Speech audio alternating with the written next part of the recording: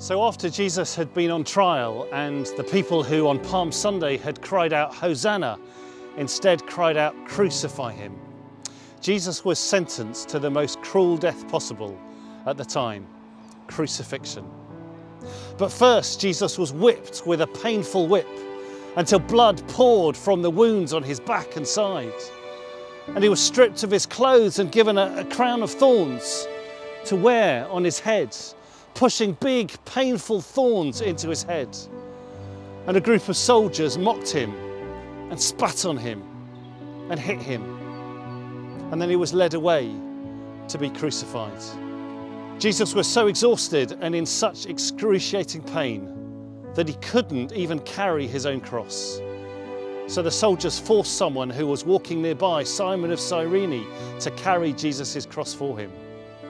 And Jesus was led off to make the long, lonely walk up a hill called Golgotha, which was just outside the city walls, where he was to be crucified. So now as you climb to the top of the British Camp Hill for the next bit of the story, as you do, I want you to think about that walk that Jesus made.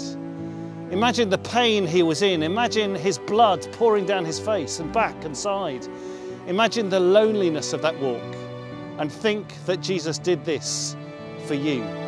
And as you walk, I want to invite you to pick up a stone. And as you carry the stone, to think of some of those mistakes, the bad things you've done in the past, the things that you're ashamed of and don't want anyone to know, the things that you've done which have made God sad.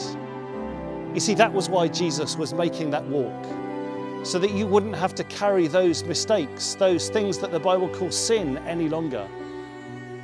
So hold on to the stone until you get to the very top of the hill, and we'll continue with the story there.